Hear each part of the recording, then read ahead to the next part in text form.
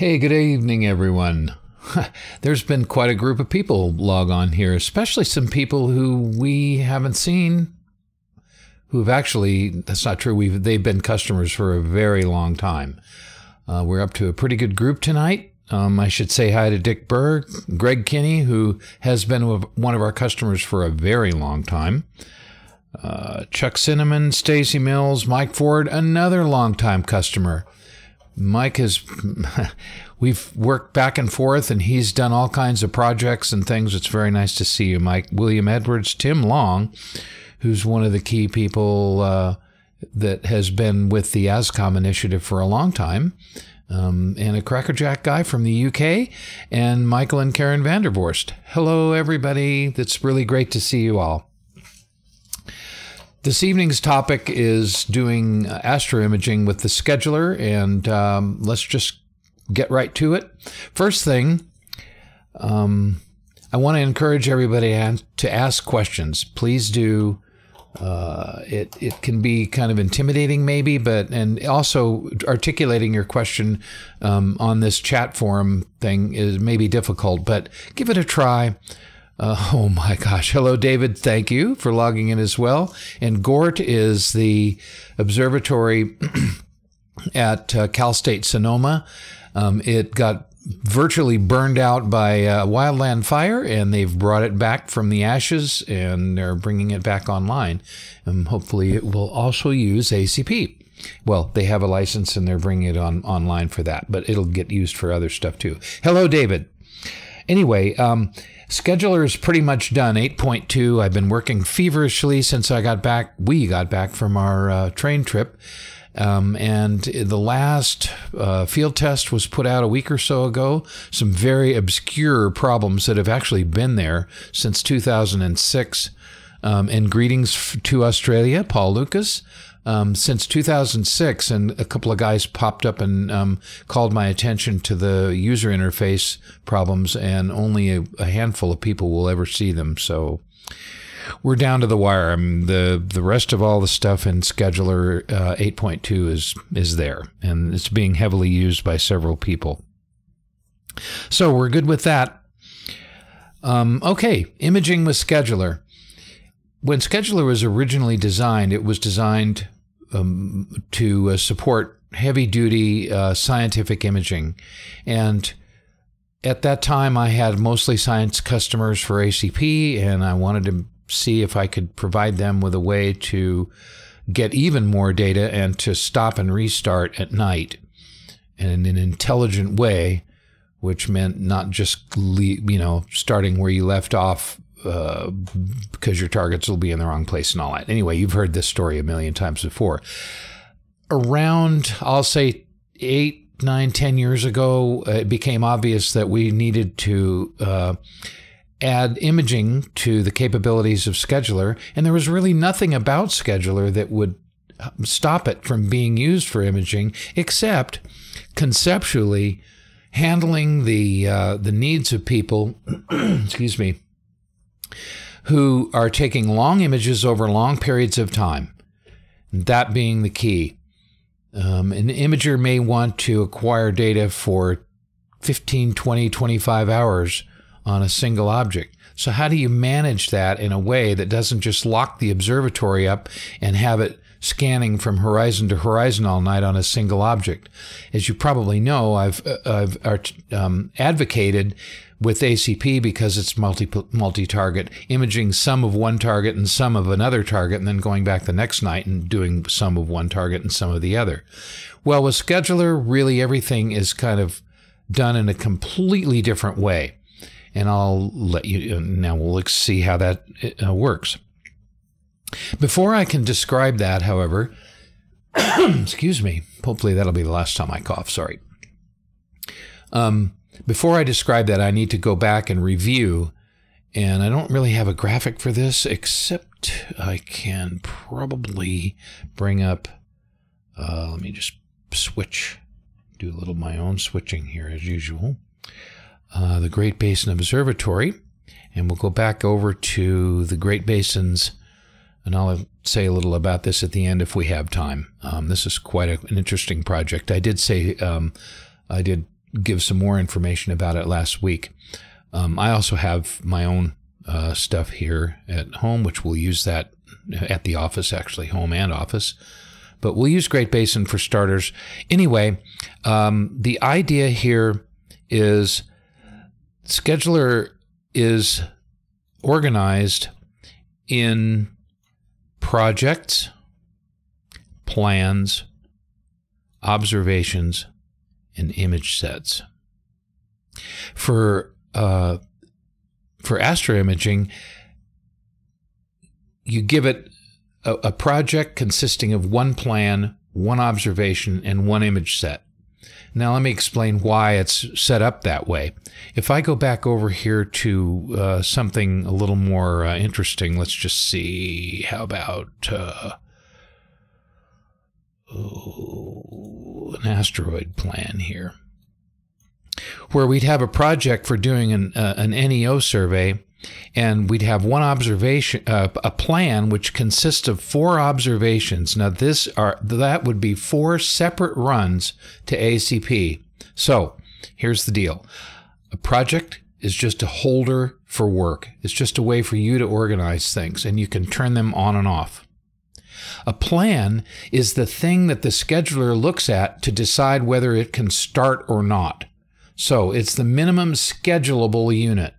I'm not going to spend much time on this, but because I've gone over this before, but just to set the stage for how things are organized for Astro-Imaging, I need to go back over this. So a plan is the thing that ACP looks at and says, okay, can I do this? Can I fit this in within the constraints, within the requirements that you've told me? If so, okay. An observation, on the other hand, is a run that is sent to ACP. So a plan might consist of multiple ACP runs. In this case, for the asteroid, it is indeed multiple ACP runs.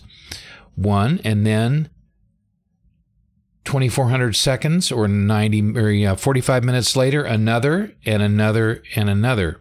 So once ACP decides to start this asteroid grid, a place in the sky to look for asteroids, it's going to commit to do all 4 of those ACP runs. I hope that makes sense.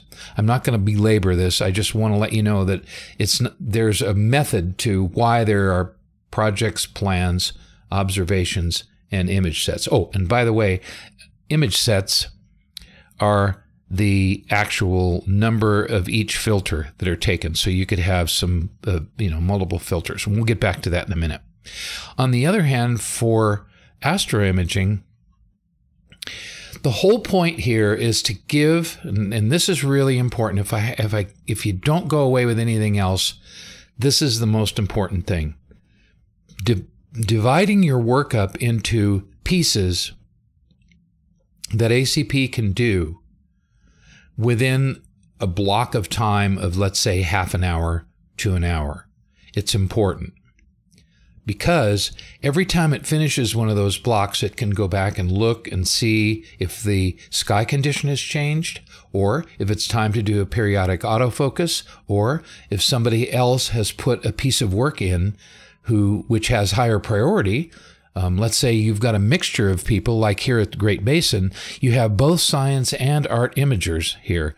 And so somebody may want to quickly go out and get info on a gamma ray burst, and they'll drop something in there, and, well, they can force your job to be killed in that case. But let's say it's not quite that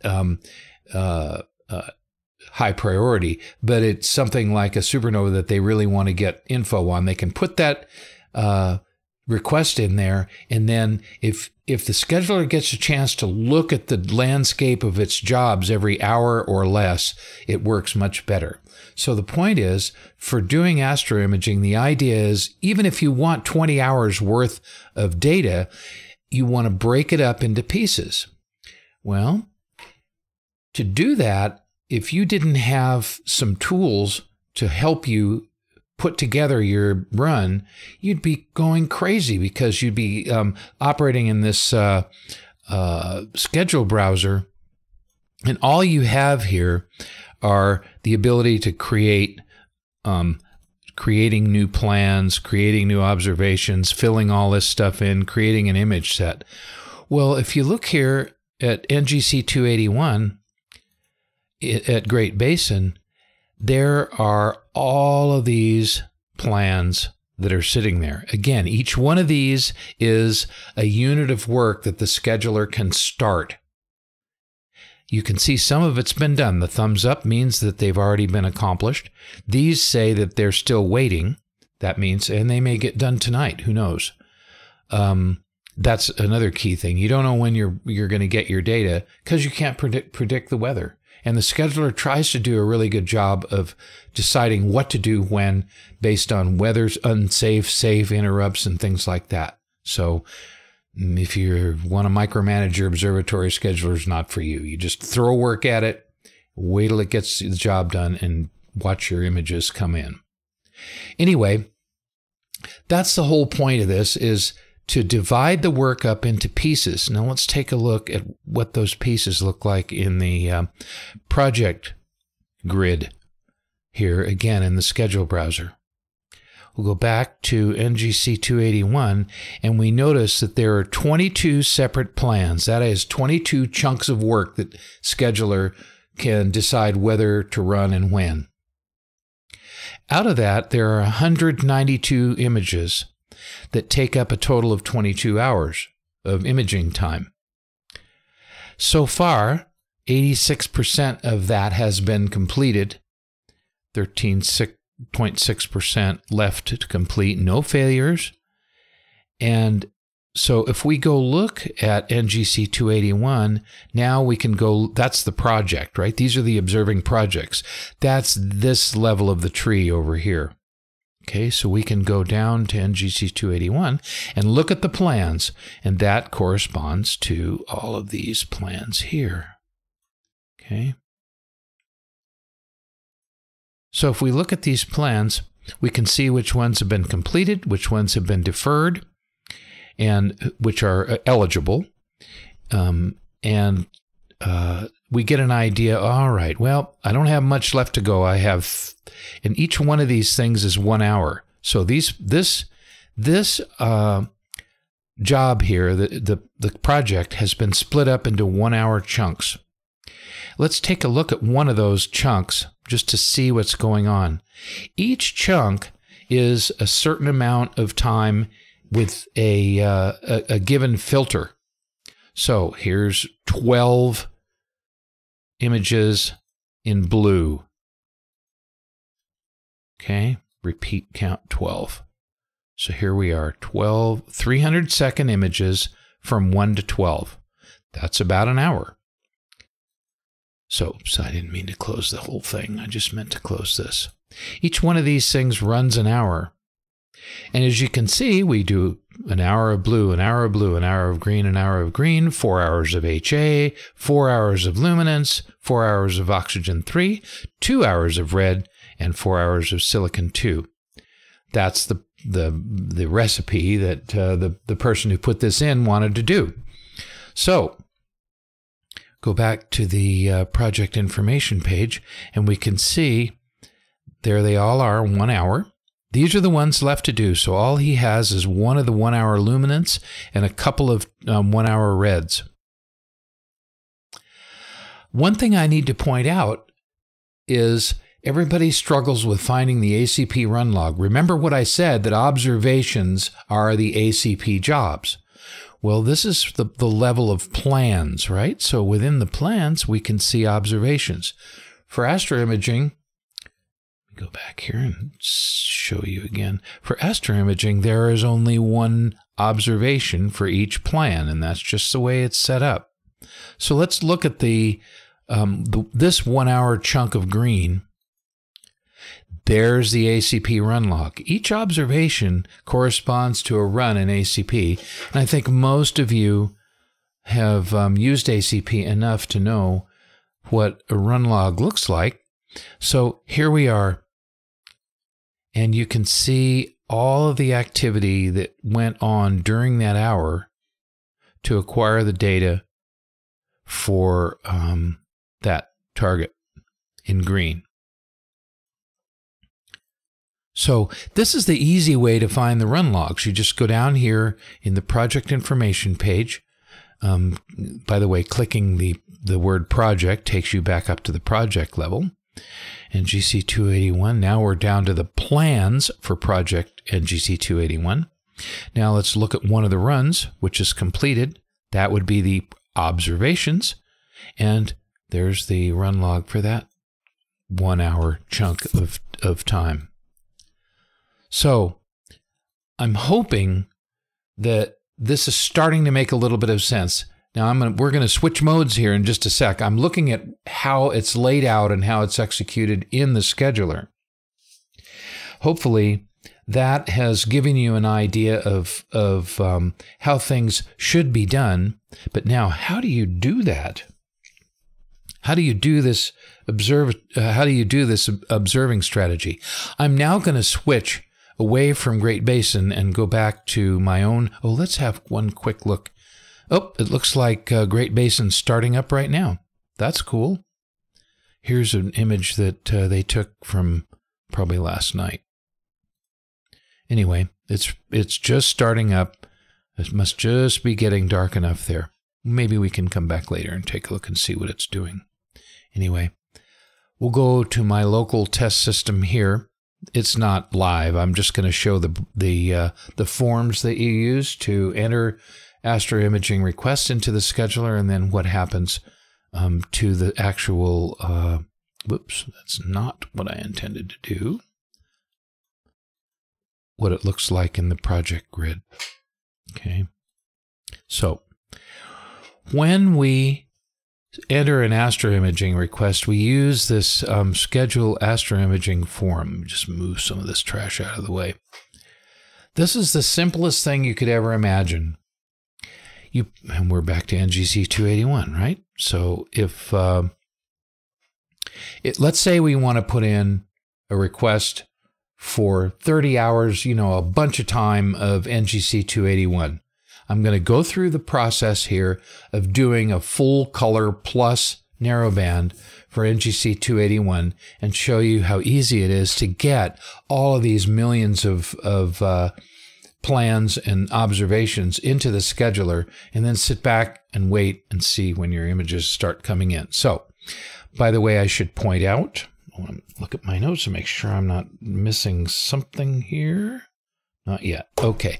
And John Gwither and Paul Lucas, I already said hi to you, but hello to you also. Again, I need to encourage people to ask questions. If you, if something doesn't click, just say something and I'll stop and go and answer your question. I'm watching the time. We're only 15 minutes in here, so, and these things typically run for, 30 to 45 minutes. So we have plenty of time. Please be encouraged to ask questions. All right. Okay, so here we are at the Astro-Imaging form that anyone who logs in to ACP gets. And this is how you put in your Astro-Imaging request. There's no other way to do this except through the web. So I want to encourage everybody to look for these help buttons when you're on the web. There's good stuff in here. Okay, so I am going to put a couple of zeros in here to demonstrate something and come back in and say, okay, we want to do NGC 281 and then click there. We got the coordinates. Now, if you're guiding, this isn't going to work as a rule. Well, if you have an external guider or a wide field guider, this isn't going to work. If you have a system with a rotator, you're going to have to set up the rotation angle, the position angle, and wiggle things around, get the guide star in there. I can tell you there have been multiple attempts to automate this that have not worked out well. So no one's ever happy with the auto select for the guide star and the composition. So anyway. And that is a big problem. If you have students, especially, try to stay away from rotators and pinhole guiders. If you can get away with unguided imaging, And you might want to think about this because modern cameras don't have the read noise that they did a million years ago. So you could be just fine with 5-minute images, maybe even 10-minute images if you have a really good mount. But 5-minute unguided images, bang, bang, bang, bang, bang, you're not going to get that much read noise, especially students are going to think it's wonderful, and they don't have to mess around with rotators, field of view indicators, having to come up with a copy of the sky somehow, or I don't know what. It's awful, especially for students. So just especially Dave Konsiski, think about somehow keeping things at 5 minutes unguided if you possibly can. So, but, okay, getting past that. Here's the key to the whole thing. I want to do, let's say, and I have this called clear, some people call it luminance. Let's say I want 4 hours of clear or luminance, and my subs I want to be 300 seconds. That's it. Now, I may want to come down here and tell it I want them to be above 40 degrees. And the moon avoid is pretty important for astro-imaging. What this does, the moon avoidance is a constraint. It's a requirement. What that says to the scheduler is, don't image this, don't even start it unless the target is a certain distance away from the moon. And that depends on how bright the moon is, the phase of the moon. You may notice here, there's a moon avoidance Lorentzian. That's what it is. Here's moon avoid help. Boom. And that puts us down into some help here. Thanks to Dick Berg for putting the spreadsheet, the live spreadsheet, into the user interface so you can play with these numbers, the distance and width. By the way, the concept of a moon avoidance Lorentzian came from the Berkeley supernova guys. It's very useful. It's a good way to manage keeping clear of the moon. You also have the option of just saying the moon has to be completely down. You know, that's pretty harsh, but you can do that. If you do, the moon avoidance, of course, becomes, you know, unimportant. It ignores that. So you can play with these numbers. Let's say 90 and 14, and there's a different distance. Mind you, when the moon is zero age, the moon age, it's over by the sun anyway. So your target, even though you can be 40-something degrees away from it, it's irrelevant because it's daylight. So anyway, so there's some info on the moon avoidance. We're just going to take the suggested starting point of 120 and 14. Okay, so we'll put that in there. 120 and 14. Oop, wrong place. 120 and 14. I might show you that the form does check your syntax and so forth. So this is all part of the live responsive web form. And all of this also works through a mobile device, if cell phone, iPad, Android tablet, whatever. So you can do all of this from wherever, whenever. I have a picture of Paul Gardner sitting on a bullet train in Japan, putting work into Great Basin because it wasn't busy while he was there, and he decided to take a bunch of pictures while he was in Japan, and he did it through his iPhone on the bullet train in Japan, which is pretty cool. So anyway, so here's our deal. We want 4 hours in clear with 300-second subs, no dithering, binning 1.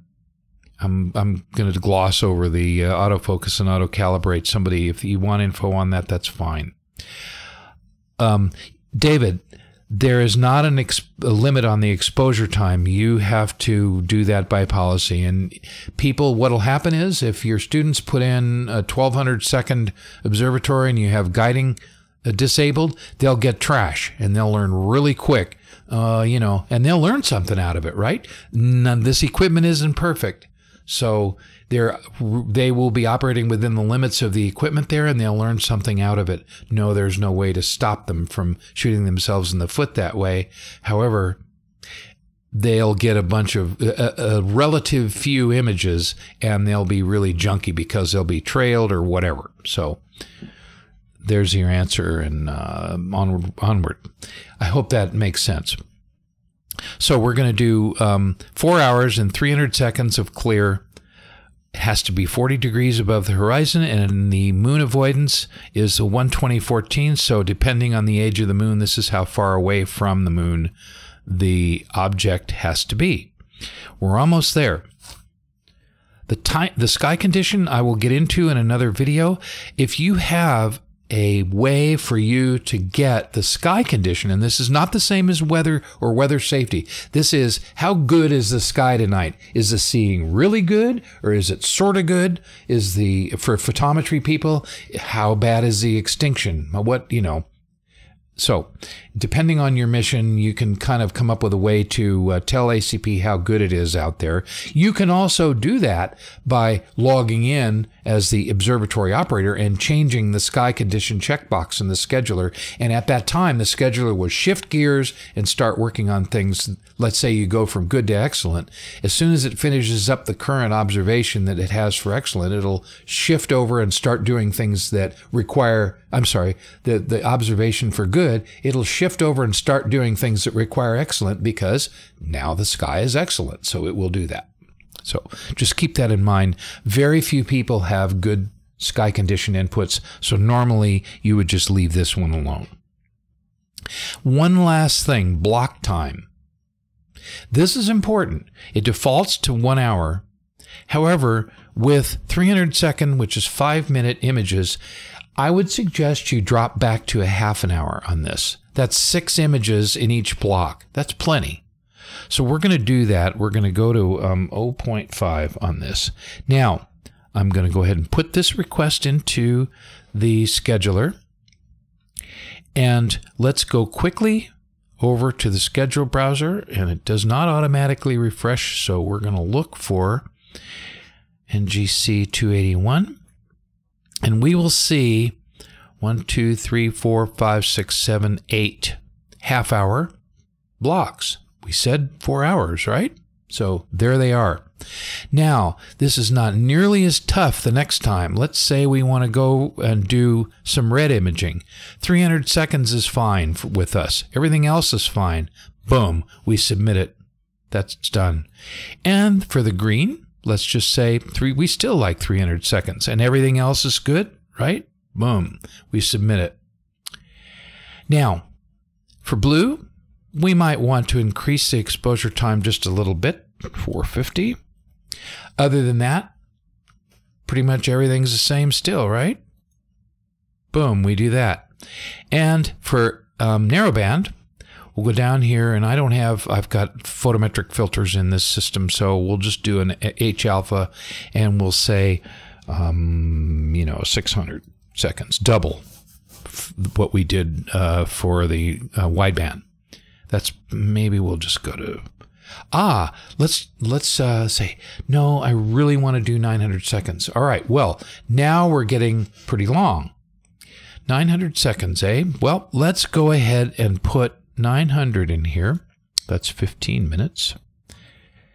And in this case, we should probably go ahead and make these 1 hour blocks, not 10 hours, Denny. 1 hour. By the way, when you hover things over these little symbols, you get some extra help, which is kind of nice. Unfortunately, that's not showing up on the streaming video. Darn. It must be a limitation of the video capture that does the streaming. Sorry. I'm glad I looked at that. Anyway, we're going to increase the block time to 1 hour. Now, what that means is what did I say? 15, that's goofy. 900 is what I really wanted. I'm glad I looked at that. All right. And each one of those is 4 hours, right? I've been going back and saying 4 hours of each color, including narrowband. But let's say I want 8 hours of this narrowband also, because, we want to bring out all that extra detail. So we're going to do 8 hours at 900 seconds. That's 15 minutes with 1 hour blocks. Boom. All right. We've got a pretty decent heavy-duty amount of work that we've asked our observatory to do for us on this object. Let's go over to the schedule browser and take a look at what we've put in. And GC 281. Whoops, I meant to go back here. Let's go back and look at this again.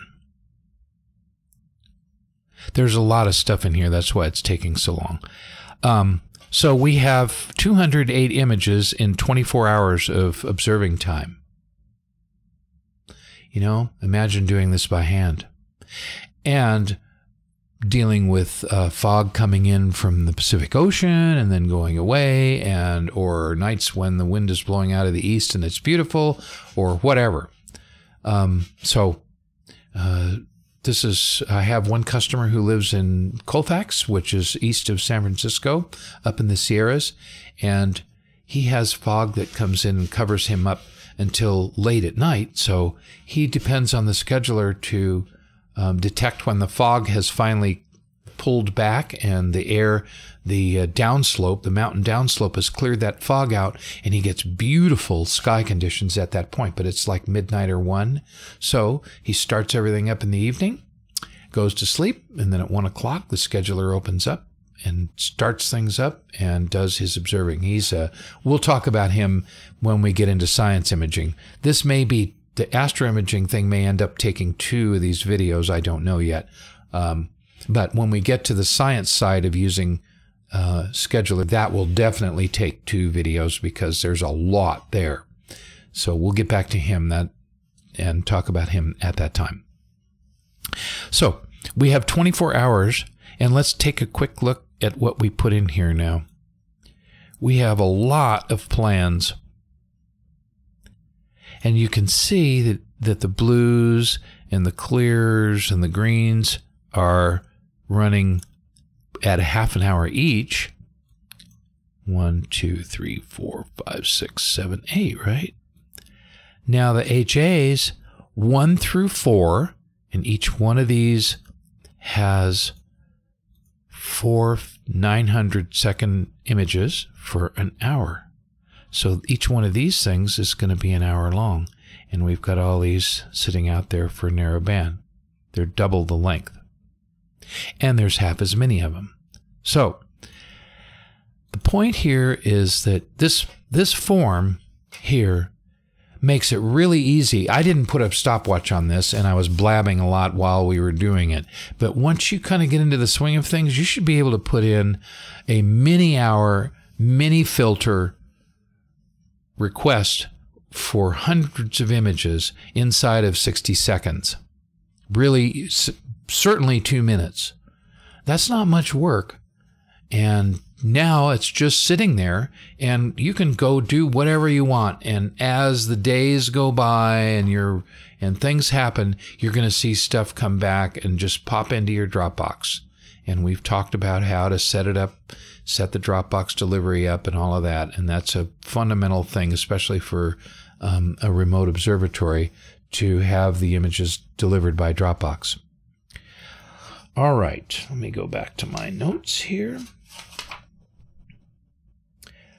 I did talk, I have it here, mention the use of field of view indicators. Let me look at the time. It's 6:33. Let me just cover some other things which I think are important about putting the work in.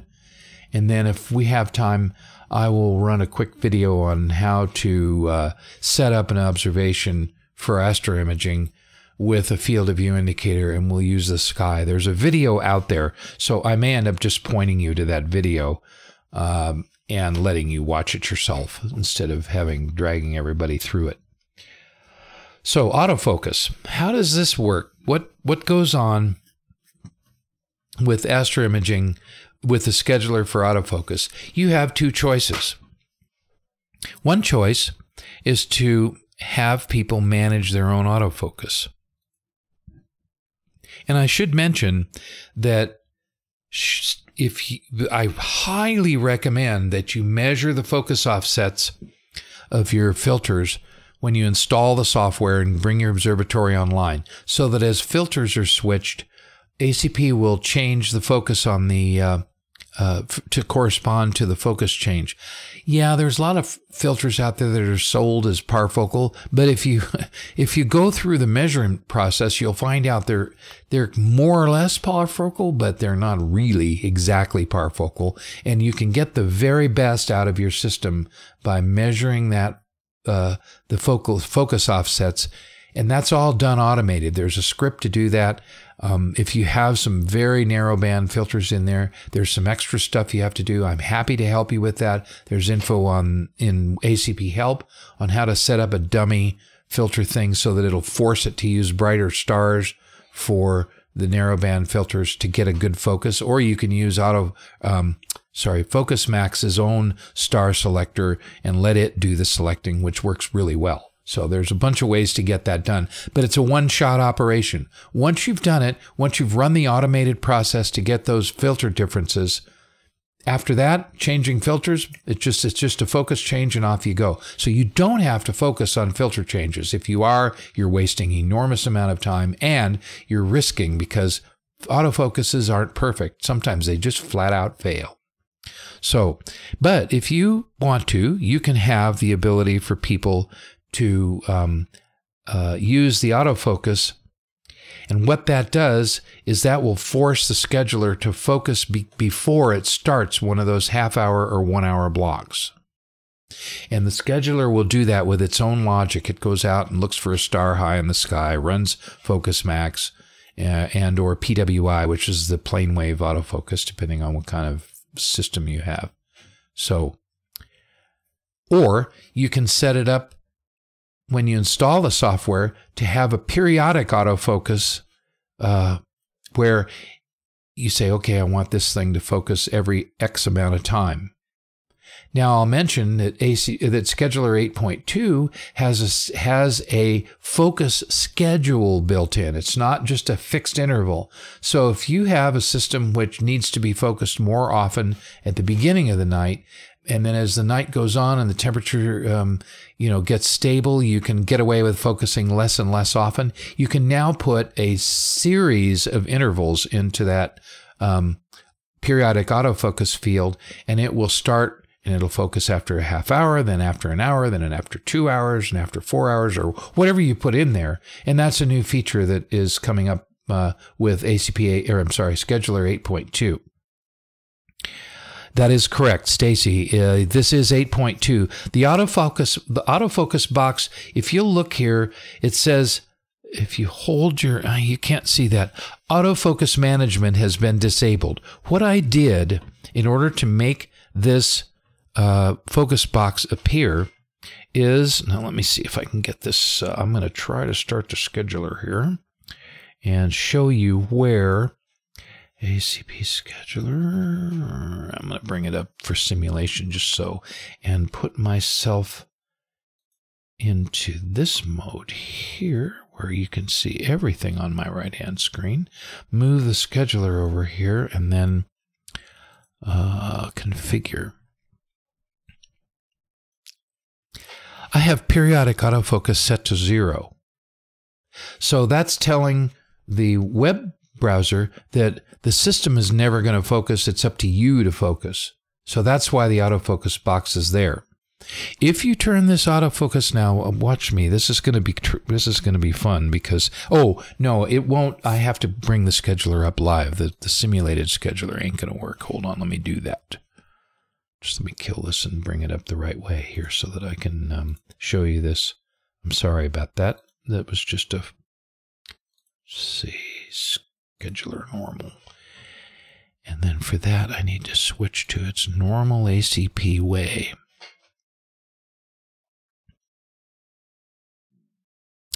At that point, now, okay, here we go. Configure.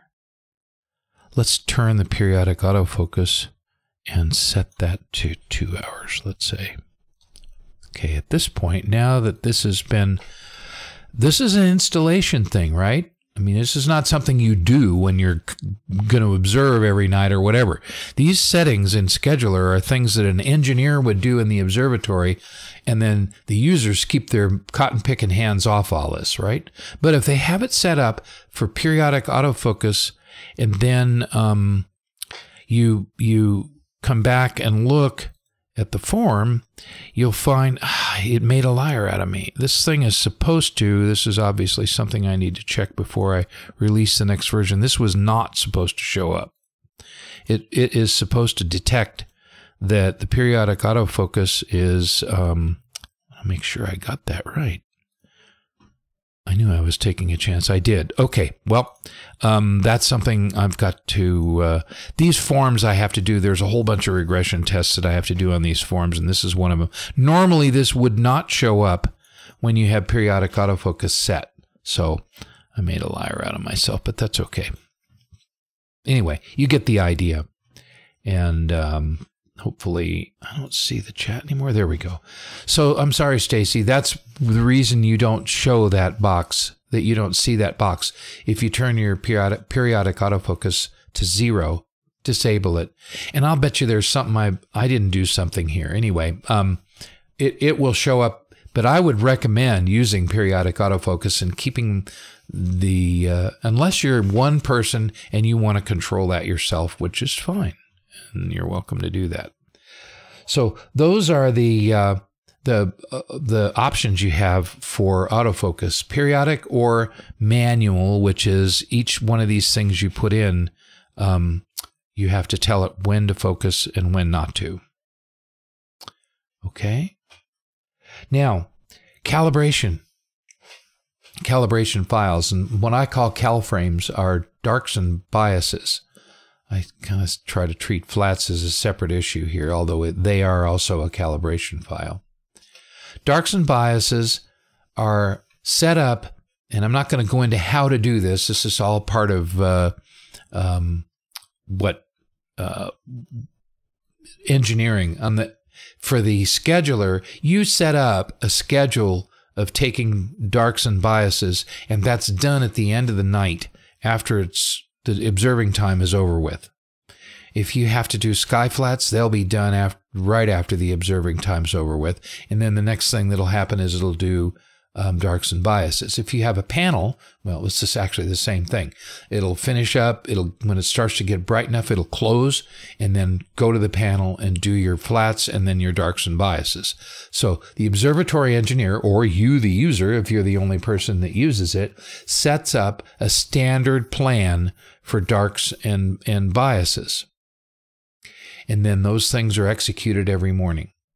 So, and that happens when you, I'm going to start this back up again.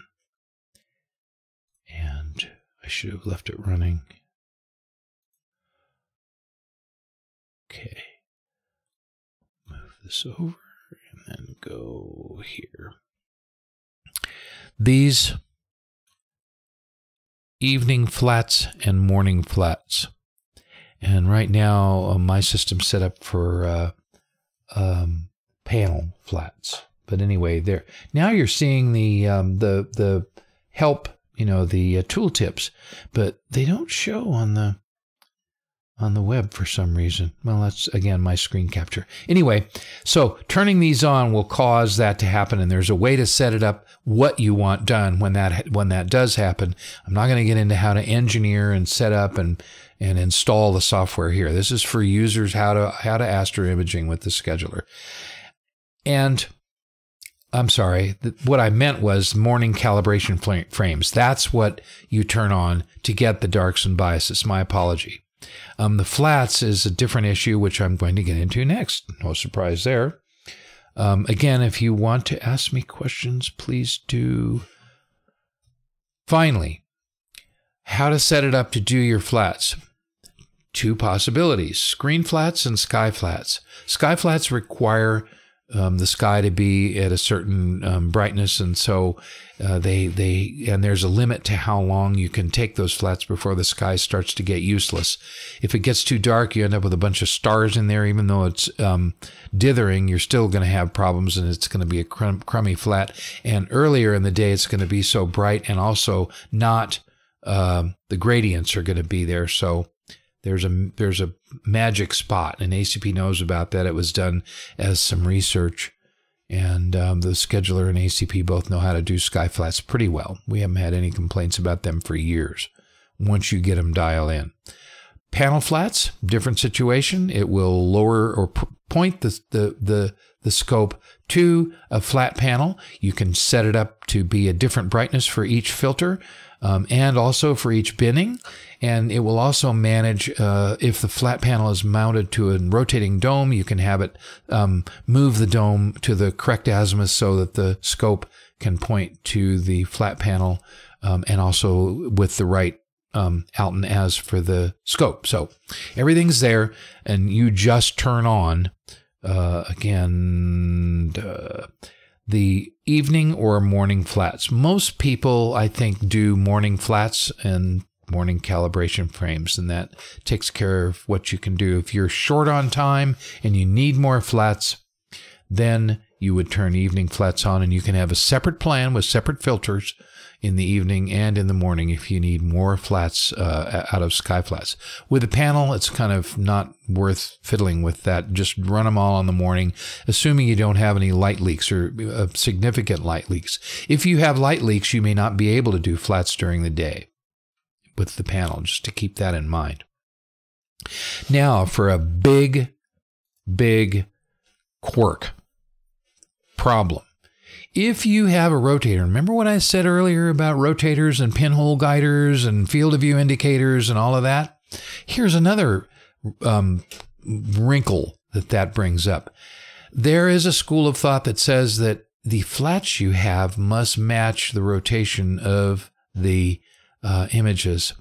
Some people say no, the dust motes are on the camera or on those things, and they're behind the rotator. Other people say they come from the optics ahead of the rotator, so you have to have it rotated. I'm not going to get into that argument. In fact, I don't even know. It's more of lore than maybe, I don't know. Anyway, and it depends on the particular observatory, right? But you may decide that you need flats at various rotations. What do you do when the scheduler goes and runs around, does a bunch of different work during the night, and you end up with images from different plans with different rotation, different objects, right? Because different objects are up at different times of the night. So it's going to be jumping around.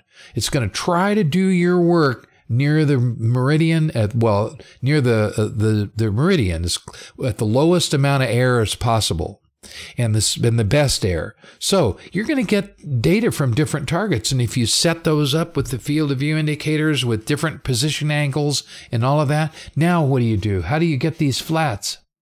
So this is the really big issue for a school setup or whatever. It's an impossible thing. First of all, these students have a hell of a time with the field of view indicators and all of that. And secondly, who the heck is going to do all the flats and get them to the students? Because you don't even know what's going on. Now, I've been asked to provide a feature which looks at all of the stuff that's been done in a night and then takes the corresponding flats in the morning at those PAs. It's on my list, and I may yet do that. It's tricky, but I may yet do it. Here's what my thought process is. The state of the art is advancing to the point where I think these rotators and pinhole guiders may become kind of a dinosaur technology. They're getting there already. For example, at Great Basin, that system has a really nice mount and some cameras that are so good that they're taking short images, 300-second images, and they're really just fine unguided. You know, Planewave's selling these LXXX mounts like hotcakes, and they can take 5-minute images all day. Well, once you get to that point, you don't need to guide anymore. all kinds of stuff is solved by that. All kinds of quirks, problems, hand wringing, and everything. So it's, you know, I'm not sure that the technology isn't going to cross the corner with me putting this automatic generation of what flats at what angle you need. But I may yet do it. It's not going to be an 8.2, that's for sure. But it's up high on my list, and probably will end up getting done in the next release if the technology hasn't progressed a little bit more. All right, we're at 6:50. We're getting probably right towards the end here. I think I've covered everything in my outline. It worked out really well. We reached pretty much the end. If someone has another question, go ahead and ask it now. I will take a quick look here at Great Basin. Let's go over and see what's going on there. Here's the Great Basin Observatory's. I should bring this up. This is an automatic monitoring plan, and you've probably heard of Tabby's star. It's a very interesting variable star, and there's a plan there that runs every night automatically to get photometric data on that star, and it's nobody does anything. The guy that has the project set up. Let's look at the schedule browser. I think it's this guy. Fawcett, yeah, Jacob Fawcett. If you look at this, what's that called? Fawcett UNR, right? Where is that here? I should mention that here's the one that's running with the smiling face, and that's the plan. And if you look at the project, no, that's the plan. It has a monitor interval on it. What this does is this means that plan is resubmitted automatically every night. So Fawcett doesn't really have to do anything. These images that he takes of the Tabby star end up in his Dropbox in the morning. Well, as they're acquired, actually, they're being shipped into his Dropbox over the night. And so every day when he comes back into his office at let's see, UNR, right, University of Nevada at Reno, there are a bunch more images of that star, and it's pretty popular and there are a lot of people who are monitoring it right now. So that's what is happening right now at Great Basin, and he's taking a time series of that. We can look at his run log here. No one is present at Great Basin, and they only go up there once every few months. As far as I know right now, this thing's been running for 4 or 5 months, and that was an upgrade. They're scheduled to do another upgrade this weekend, so I know the engineer's headed up there. Well, tomorrow's Friday, so he'll probably be headed up there tomorrow. Anyway, you can see the observatory's running. Nobody's there. Nobody's pushing buttons. Nobody's doing anything. The scheduler's completely in control of this. And actually, what I can do, I didn't mean to close that.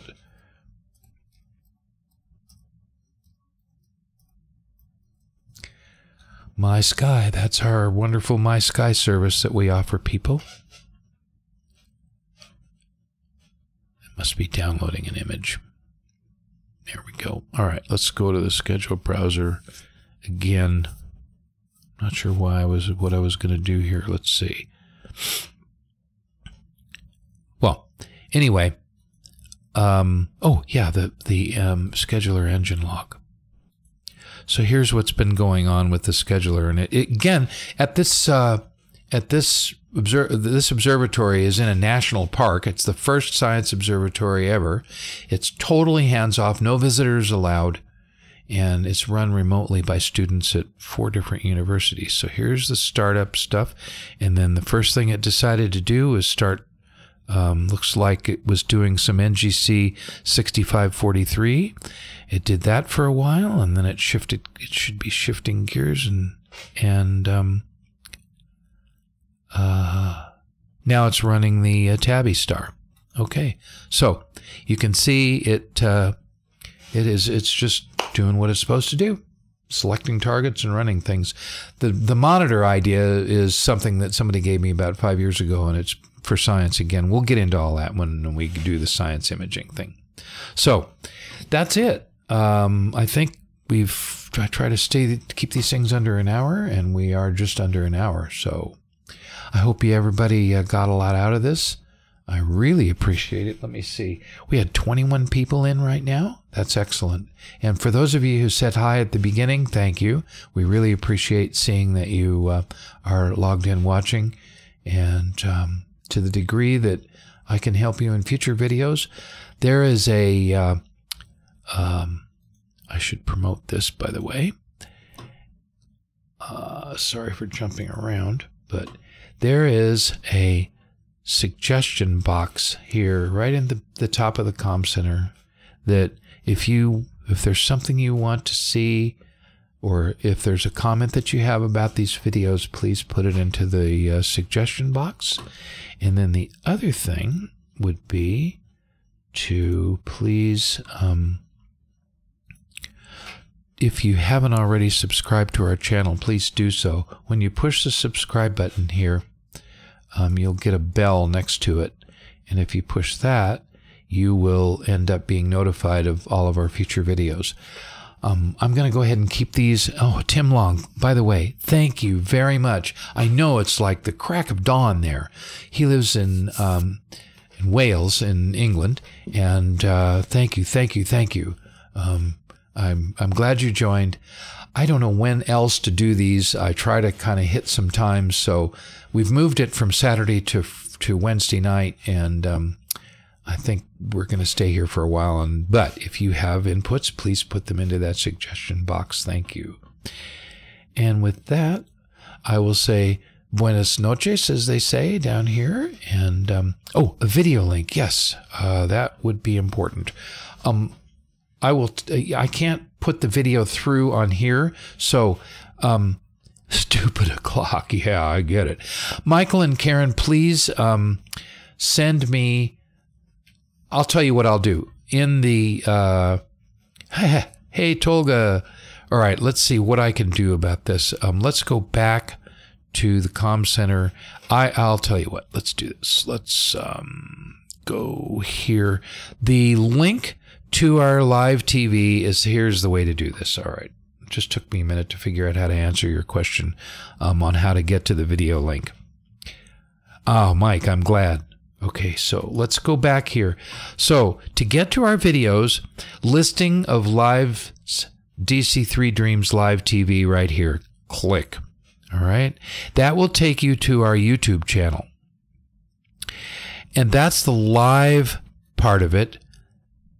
But, oops, stop. If we can get to the channel, well, you know what? I'm going to have to point you to the whole darn channel, and I don't have that right now up on here. So all this does is get you to the live videos.